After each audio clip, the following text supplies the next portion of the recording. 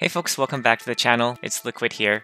And a couple weeks ago, on March the 10th, I had about $656,000 worth of stocks in my investment account, which I hold both US and Canadian stocks. But since then, over the last 2 weeks, I have sold about $124,000 worth of stocks. So here's what my account looks like right now. The total US and Canadian stocks combined is just 541. So in today's video, I'm going to explain why I'm more cautious on the market going forward, why I've taken some risk off the table, and what I expect the market to do in the upcoming months. The main reason I've sold is because I think the market is probably going to head lower in the next coming 1 or 2 months. And there's a couple reasons for that. This is the S&P 500 daily chart. If I go to the weekly chart, we can get rid of some of the noise. Starting from a larger perspective, as we all know, last year there was this major downward trend that the market was in. It has since broken out of that at the beginning of the year. And I mentioned in a previous video that investors should wait for a bounce off of the top of this channel. It looks like we didn't really get it because although we had a couple weeks of just hanging around the top of the channel, it came back into it. The previous week, it still closed within it. And then this last week, it broke out of it again. However, the breakout is not very convincing because you can see that wick on the top there. And that means it was rejected sometime during the week and it ended lower. So on a smaller scale, this is the kind of channel that we're looking at right now. I'm going to make this in different color. So unless the market can go past the top of this channel, I'm not convinced that we have broken out of this bear market yet. Now, the lows of the bear market could be back in October, but that doesn't mean we can't head lower from here, because if I do a measured move from the recent top to the recent bottom, and if that were to happen again, then we're looking at about 3650 is where the market could head to if it continues to get rejected by the top of this smaller channel. Also, if I turn on the 200-day moving average, which is this black line, a lot of investors and traders use this as a gauge to determine what the overall trend of the market is doing.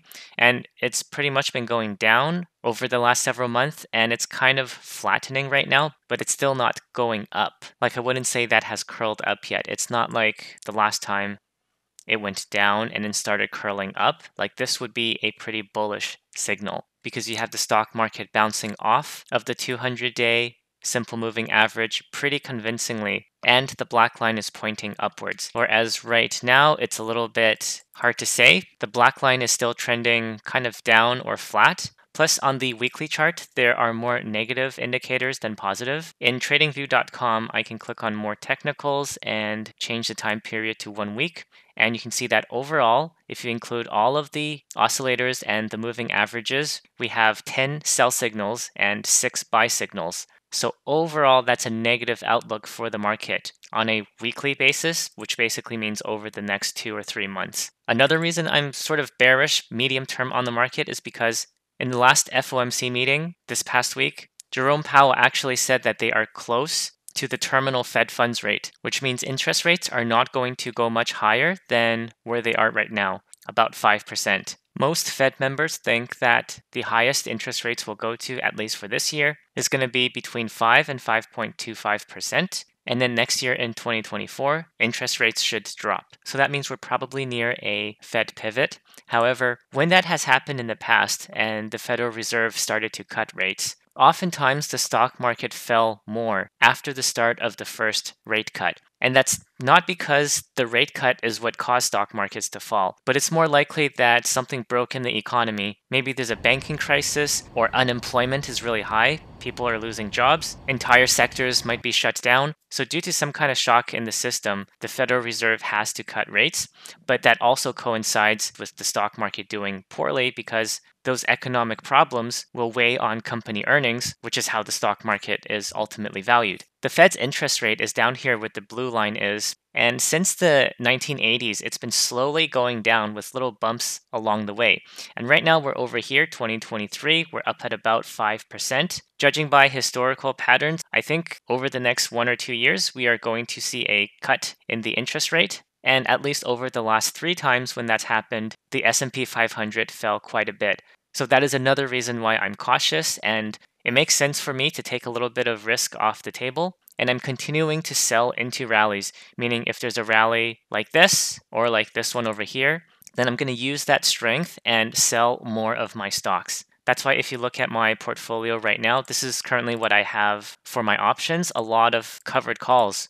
So I have over 100 shares of Adobe, and I will sell my shares if the stock finishes above 385 by the end of this upcoming week. And currently the stock is at about 375. So normally when I'm bullish on the market, I would be selling more puts, but now I have a lot of calls as well. And here's my Google call that if you saw my tweet on Twitter, you'll know that this was rolled over from the previous week to March 31st. So by selling some stocks now, it will give me an opportunity to buy back into the market when potentially I can get in at a better price. The other thing is because I'm currently using margin loan, by selling stocks, I can reduce the amount of margin that I'm currently holding. So that's going to reduce my interest expenses. And because interest rates are higher now than before, for US dollars, I'm paying 6.3%. For my Canadian balance, I'm paying 5.6. It's not as worth it for me to hold negative cash now as it was like a year ago. However, I'm not going like 100% in cash. I'm just selling about 15 or 20% and keeping an eye on what the market is doing. So if I'm wrong and we just bounce off of this green line and the market just continues going higher and we make new highs, then I would probably get back in once the black line has turned and the market is convincingly above the 200 moving average, which will probably be somewhere like over here, which means I will have missed out on some gains, but I'm okay with that. And then the last thing I just want to point out is the VIX. In a previous video, I mentioned one of Charlie's tweets, which said that if you followed a simple rule throughout all of last year, you would have made a lot of money. And that is when the VIX is low at around 20, the stock market tends to be overbought, so you want to sell when the VIX comes down here.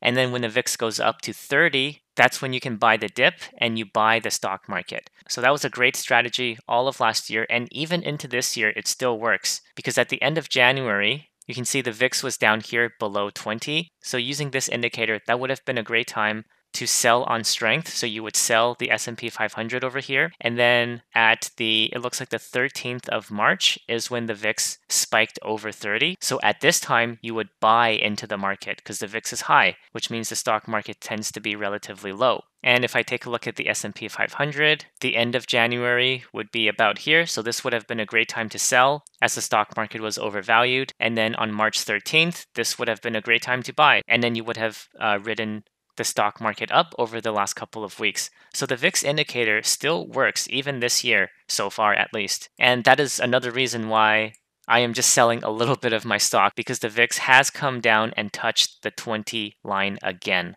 just this past week. If I go to the daily chart, we can see which day it did that. So that was a Thursday and Wednesday. And the VIX also seems to have this kind of support line down here. So if it follows this, then the next logical point it would touch next is up here at 30 again.